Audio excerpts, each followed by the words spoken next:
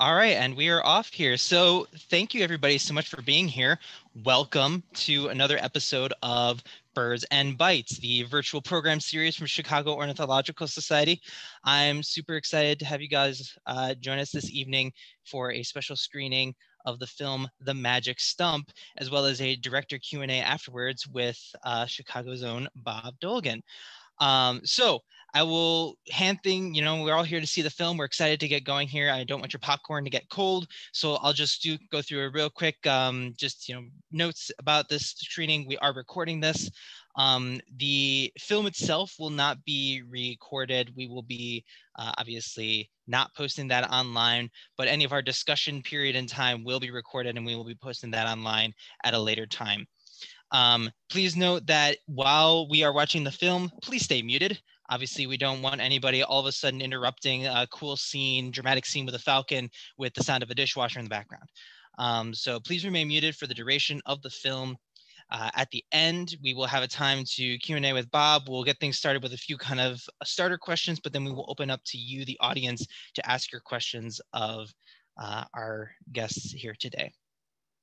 Please also note that this is part of our ongoing series, Birds and Bytes, that features a variety of different topics, speakers, events, and activities. So if you're interested to learn more about any future programs after this, head on over to chicagobirder.org, where our actually next 2 episodes are already posted and available to sign up. Including a program about one of our local field museum researchers and his work on penguins, and as well as a highlight of the bird rescue and rehab that happens in Chicagoland. So hop on over there, check that out. And I think without further ado, I probably should have introduced myself. Hi, my name is Edward. I am president of the Chicago Ornithological Society. I'll be kind of your host, MC, and tech guy in the background here. But that said, I think I'm going to go ahead and pass it over to Bob Dolgan. Bob, take it away. Hey, thanks so much, Edward. I really appreciate it. And thank you to COS for hosting this event. I'm a huge fan, longtime member, former board member, and just applaud all of the many conservation and education efforts that COS makes. So I don't want to go on too long before introducing the film, but first I wanted to say a few thank yous. Thank you to everybody who supported this project. I'm not going to have time to share everybody's name, but you can see in the credits of the film, there's a long list. Hopefully you'll spot your name in there. And I want to thank the people who collaborated, who helped me make the film, our directors of photography, Mitchell Wenkus and Mitchell Franson, our music by Jake Vinsel and Impidinax, and our editor, Sharon Filipkowski. I also want to thank the people featured in the film. There are really just 3 of them, Tyler Funk, Ron Bradley, and David Mott. And just by way of introduction, a couple of thoughts. I mean, why I decided to make this film after the Monty and Rose films. I was thinking about, new story ideas in 2020 and came across this article. I had a vague idea of what the Magic Stump was and some of the amazing sightings that had taken place there, but came across an article written by Tyler that appeared in the Illinois Meadowlark Journal. And it just blew me away. There's just a lot more to the story than I realized. It went back a number of years. And there's just a lot of mystery as to why the prairie falcons and so many other raptors have been congregating at the stump. And so I thought it might have the potential for a good film. I went down and visited with Tyler, and he kindly showed me out to the stump and spoke with me on camera, and it just took off from there. And I think it's turned out to be a nice 20 minutes of just a wonderful story that hopefully conveys the joy of birding more than anything else. So I'm just going to flip over my screen and hit play, and then I'll come back on screen and we can do a Q&A and hopefully hear your thoughts and questions too. So thank you very much.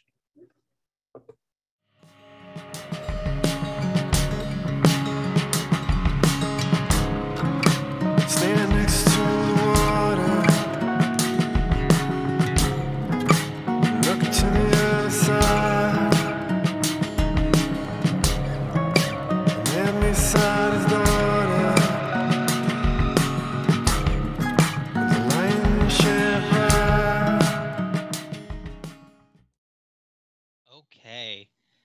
virtual round of applause, everybody, for the Magic Stump.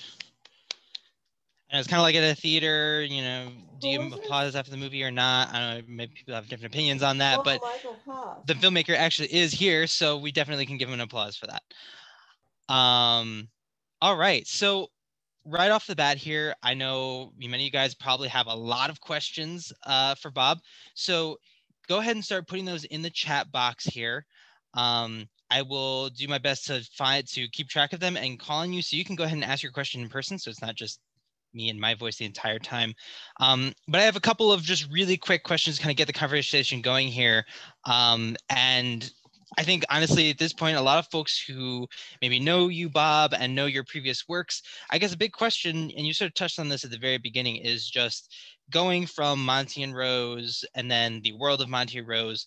You know, in some ways, you could have done kind of anything, kind of gone in any different direction. You really kind of proved yourself as a bird, you know, filmmaker or conservation filmmaker. So what about this specifically really was like, this is it, this is what I'm going to do as my next story, there's something that I want to tell here? I don't know, that's a tough question, but a great question. I think you know, Monty and Rose is very much a story focused in Chicago on a really urban beach, which was awesome and amazing. I think I've always been a big fan of driving out into rural kind of areas in Illinois in wintertime. And, you know, I sometimes you feel like you're the only person on the planet when you're out doing that. And you're like one of the only people who gets up at, you know, 6 a.m. to go do something like that. And I don't know, I just had a personal enjoyment of that sort of way of birding. And then I think, it really was reading. I knew a bit about the stump, but reading that article and learning more about it, I think really opened my eyes to some things. And there's something kind of magical to me about where the stump is located. There's a map in that article that shows that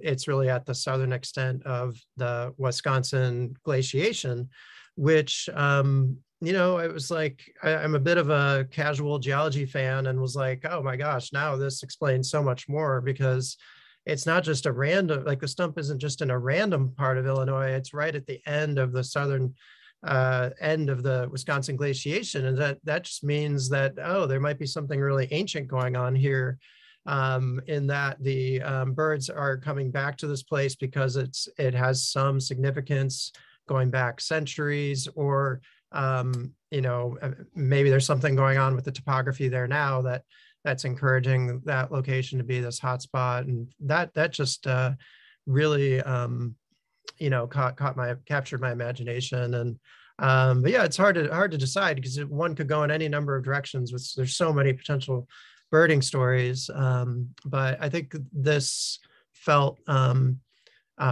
distinct enough in some ways from Monty and Rose without being altogether different. Hopefully, like some of the aspects of storytelling and the kind of the sort of you know, symbiotic relationship of sorts, maybe more one-sided on the human side with the prairie falcons, but the sort of relationship between people and birds, and that hopefully that would come across again.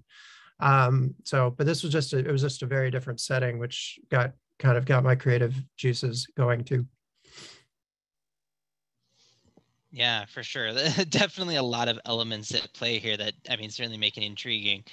You know, again, kind of, I guess, comparing to your previous effort going into this, were there any elements of this where there were maybe some unique challenges or kind of different approaches you had to take that you didn't expect? How did it compare filming this to your previous efforts, and kind of what made it its own, you know, journey?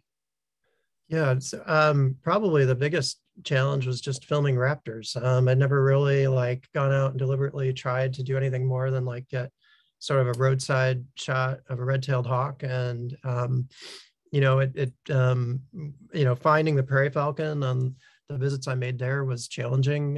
It's covering a vast area, and you know, as Tyler mentions in the film, it blends in perfectly with the farm fields there when it's perched. So I think that was challenging, but we, you know, had the benefit of the amazing trail camera footage that Tyler provided, and also we're able to piece enough together of other stuff. We got other species in there, like you could see the Lapland longspurs, and then supplemented where we could with some archival footage where we needed to kind of just connect things together.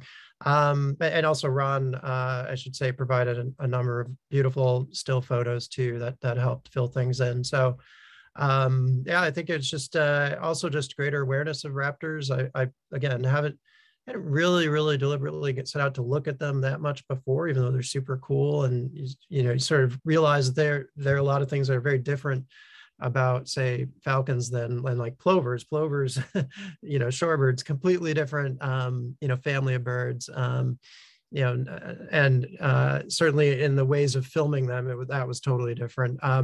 But yeah, it was kind of interesting to see raptors, take a little closer look at them, because there's just a lot to them too. And there's actually there's some connections with plovers in terms of like the migration story, like, and we can get into that, but where the prairie falcons are coming from might be like about 1,000 miles away. It's about the same distance as the plovers to to their wintering ground. So anyway, but maybe I'll pause there and we can go to the next one. Yeah. I think I'll go ahead and turn it over to our audience here. Okay. Regina McNulty, would you like to unmute and ask your question? It's a pretty great question. Hi there. First of all, awesome presentation. Just curious as to where the stump is and if the falcons are still coming. Yeah, so it's about 3 hours south of Chicago, right off I-57. I'd say Arcola, it's sort of between Arcola and Charleston, Illinois. And yeah, I think about almost exactly like 180 miles south of Chicago. And it's in a farm field that's in the northern part of Coles County. It's the only standing sort of tree or stump of any kind, I think, in that whole square mile. It's just a pretty amazing place. We can also get into some of the secret little geology things going on there too, with the moraines in the area.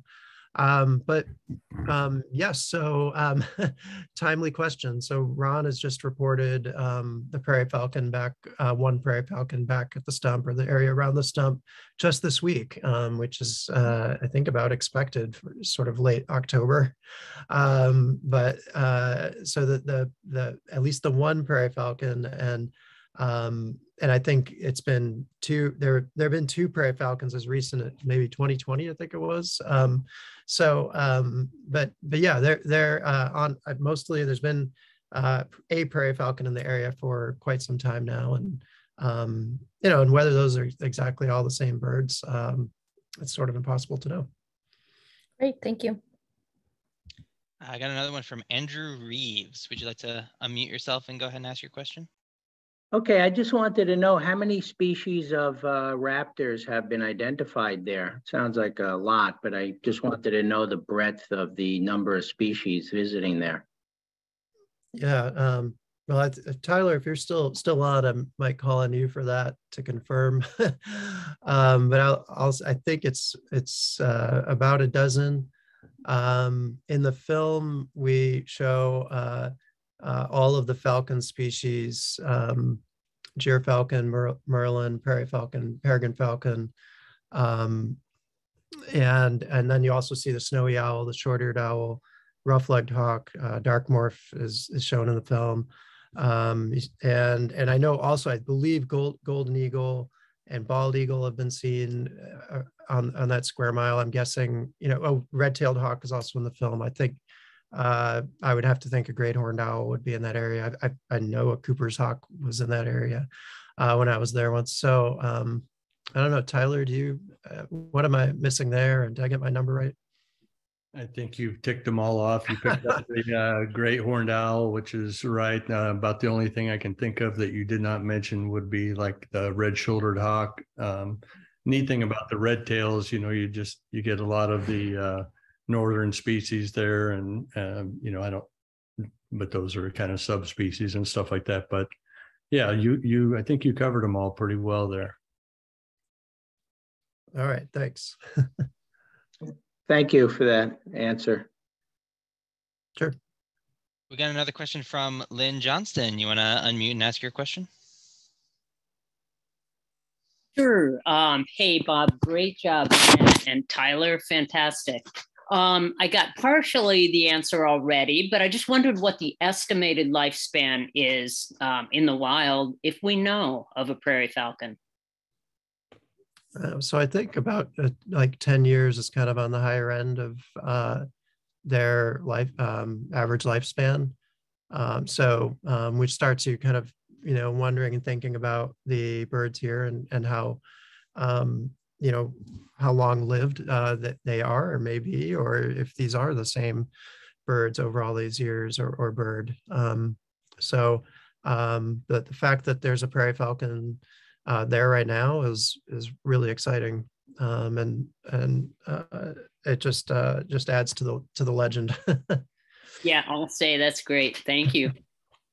And the first one, going to 2010, so we're in year 12 Okay, at this point, which is pretty amazing to me. I don't know, like Bob said, it'd be speculative whether or not it's the same bird or not. But at the same time, when you read a lot about the habits of the prairie falcon, going to Steinhoff and some of the different research that was done, particularly out of the Snake River area of Idaho, prairie falcons have a pretty high affinity for the same wintering grounds every year. So that's what makes me feel like, at least for a large period of time, these is one of the falcons is probably the same falcon. But we've also, like Bob said, just 2 years ago, we had 2 falcons there again. And previously it had been since 2015 or 16, since there were 2 at the stump. So I do think that there's some that just kind of cruise through the area. But I kind of wonder about the one that sticks around there all the time, if it's not one that's continuing to use that as a winter ground. Fascinating. Thanks, Tyler. Related question from Liz, just Liz. If you'd like to unmute yourself, I think this is a very relevant question here too. Well, thank you for this video. It was really good. I learned a lot. I never heard of or saw a harrier before, so that was neat to learn about it. But I was wondering, does the prairie falcon breed somewhere else, and where is their usual habitat? Thank you. Yeah, so the prairie falcon is a bird of the Rocky Mountains in the US and sort of southern Canada. The type of habitat it uses, like at least in Idaho, is sagebrush steppe, which is, I think it's more of a desert even than a grassland. But they're generally moving from their breeding grounds kind of in the Rockies, sort of north and east in their migration, in their migration pattern, and then they kind of come down to the south, and like places like Kansas would be sort of where one might typically imagine the nearest prairie falcons being, but you get some reports from like Minnesota and western Iowa and places like that frequently too. But yeah, so that's was there anything more to that question, or is that it? No, that was it. Thank you. All right, thank you. Yeah. Let's see. Amy Morton, you still here? You got a great question. Would you like to unmute and ask your question? Sure.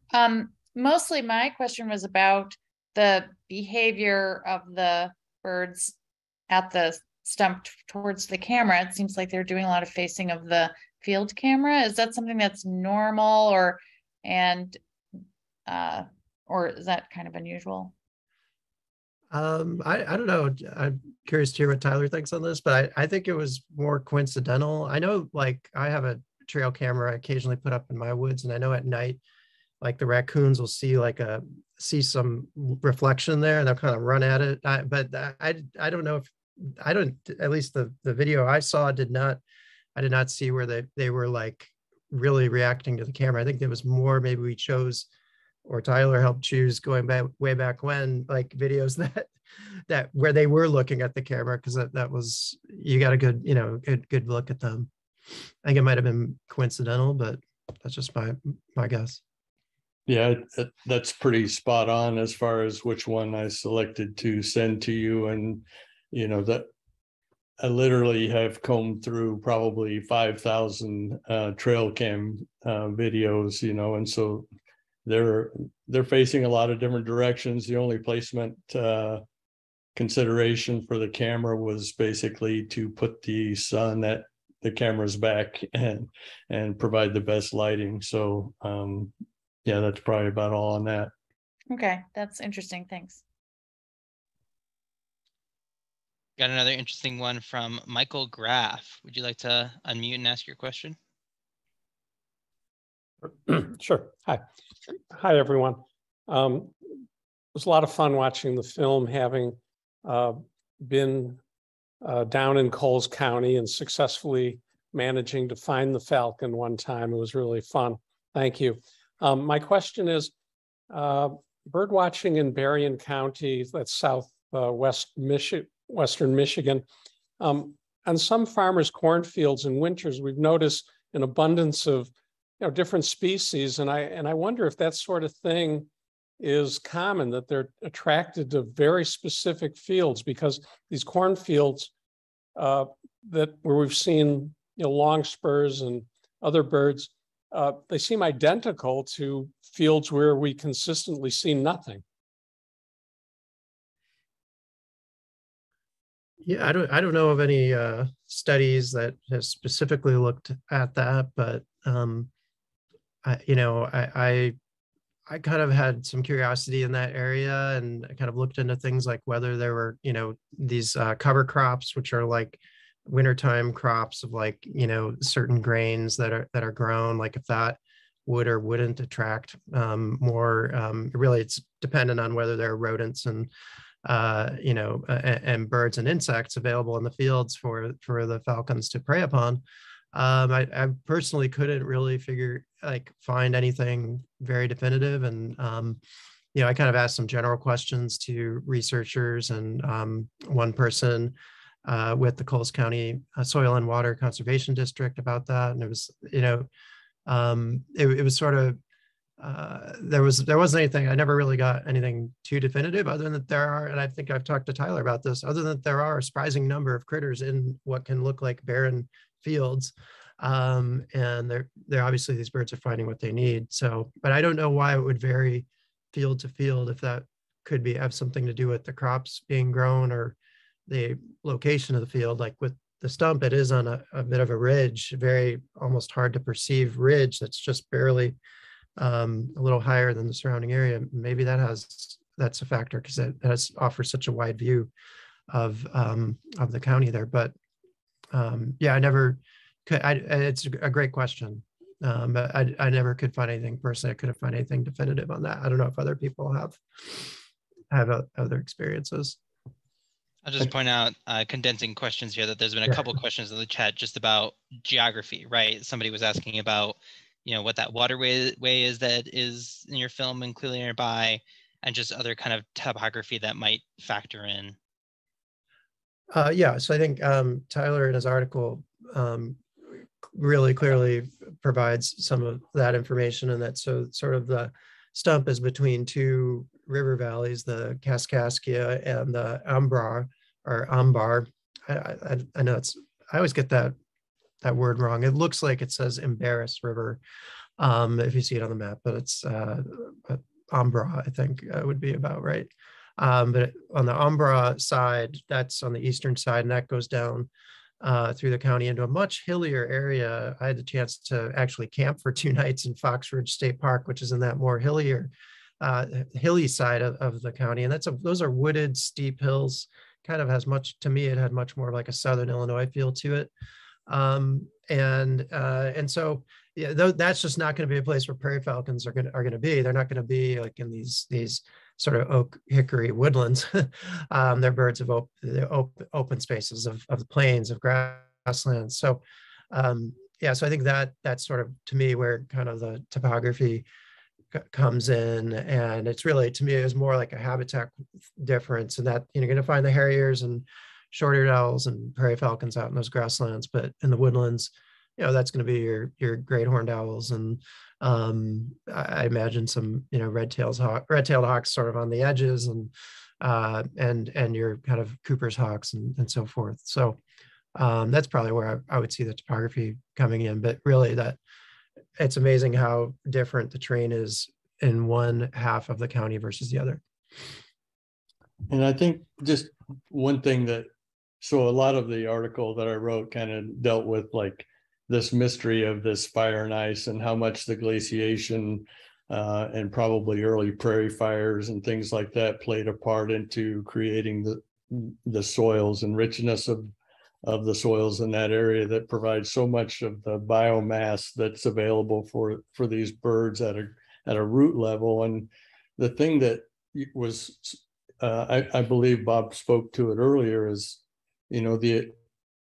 this is kind of almost like a landing strip also for the northern migrating American golden plovers, and certainly a wintering ground for the long spurs and things like that. And so you feel like, I called it magic in my article, but there's something about that particular area where you have such a high concentration of plovers compared to anywhere else in the state. And I think that kind of goes up through Douglas County and even over to just the western side of Champaign and stuff. So it is and there's a little bit of a dark side as far as, man's conversion of this that provides opportunities, obviously, for prairie falcons these days with the, barren landscape the way it is. But I do think that the glaciation and the prairie fires and stuff did put a nice substrate of that creates a nice biomass for the food they need.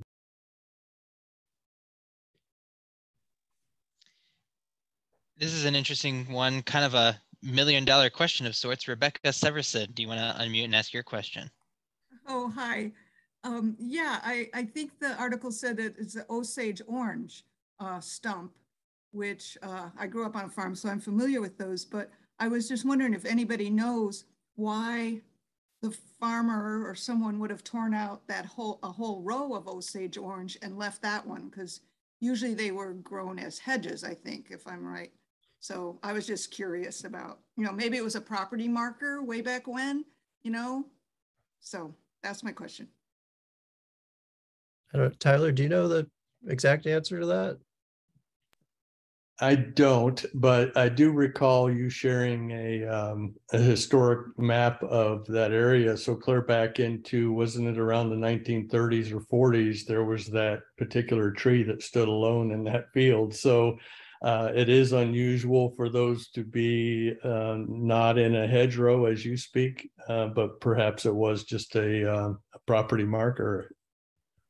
Yeah, I kind of had the impression that, well, I think it's right in the center of that square mile or country mile there. And it did seem like, if I recall correctly, and maybe I was just imagining this, it did seem like the soybeans were grown up to one side of it and maybe the corn was on the other side, or, like that it was still being utilized. How like practically necessary that stump is, I'm not sure, but yeah, I think there are a lot of the hedgerows have been removed in that area, and that gives me concern, because it and I understand why. It's like helps grow more crops, which are that's a huge part of someone's income there, and hopefully profitable. But for those hedgerows are important for wildlife, and I would probably, I think raptors maybe even in particular. So but thankfully the stump is still there, and there are still hedgerows around there. But definitely that square mile, that's about it. Okay, thank you. Great film. All right, so I got one more. I think we're going to take one more audience question. And again, I think this is a good one that a lot of us are probably wondering here. Sandra Urban, would you like to unmute and ask your question?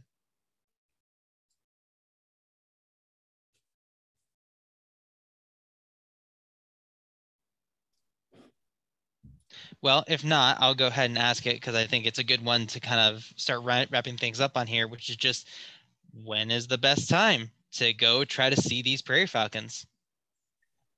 Definitely late fall to winter time visit would be recommended. So I mean, they're just arriving, or one has just arrived now. You're talking like now through about February.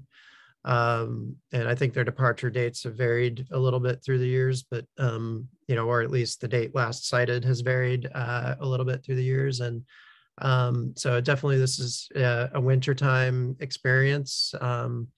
And I happened to drive through that area in September, and it looked very different. In September, very, very lush, a lot of vegetation, and a lot of corn, versus the way it does now. Like you could barely make out the stump. So it's definitely a wintertime, a great winter trip. And I'll put in a plug in that I'm co-hosting a trip with Red Hill Birding December 2nd through December 4th. Josh Engel will be there as well. I think Tyler has it on his calendar, and we'll be visiting the Stump area and other area hotspots that weekend. And we'll also do another showing of the film on the evening of the 2nd. So check it out at redhillbirding.com. All right, I think I'm going to wrap up with one last question, which is just, what is next for you, Bob? What's now? You've capped off and added another film feather to your cap. What's next? Yeah.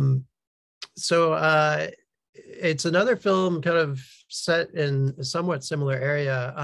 So I've been working on a story about floodles, which are the watery areas that appear temporarily all across the state in Illinois. And so a lot of where floodle sort of maintenance and expansion is happening takes place in agricultural fields. And there's a whole movement afoot to restore floodles. And I had a chance to visit some amazing floodles in central Illinois in July, and just was blown away by the amount of wildlife. Many of the ones I was visiting were on private land. So I'm still working on filming that, but hope to have something, a longer clip or trailer to share soon. And hopefully I'll just be the next in this sort of series about Illinois. And but also interested in other stories.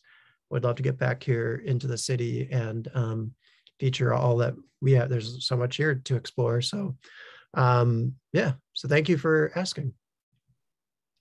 All right. Well, on that note, I know there are some other questions, but we do want to kind of go ahead and wrap things up here for the evening. So once again, a big thank you to Bob Dolgan for all the work he's done in this, sharing his film with us this evening and sharing his time and knowledge with us. Huge thank you. Really appreciate it. And thank you to you guys, the audience, for being here this evening and sharing this experience with us. Thank you for being here. Thank you for tuning in. Hopefully you enjoyed it. And if you did enjoy it, once again, feel free to hop over to our website at chicagobirder.org. You can view our whole listing of new websites. I'll go ahead and drop a link in the chat there of events, virtual events like this one, bird walks coming up through the rest of the year. Additionally, I'll go ahead and also put another link in the chat as well. It's Bob's website, the Magic Stump. You can learn a little bit more about this film, future screenings. Maybe you can get a chance to go see it in person, which I imagine is a slightly different experience than what we had here this evening, as well as learn more about Bob's work as well. Bob, do you have any other places? No, it's very, very cold. Everything, the filming of this film was in frigid conditions. I just thank you very, very much. And yeah, list of screenings. We have T-shirts and all sorts of information about the project at that website. And we'll be following up everybody with an email, including a link to the recording to this discussion once that's live, as well as some resources that were talked about today. But with that said, have a great evening, everybody. Thanks once again for joining us, and we will see you on the next one.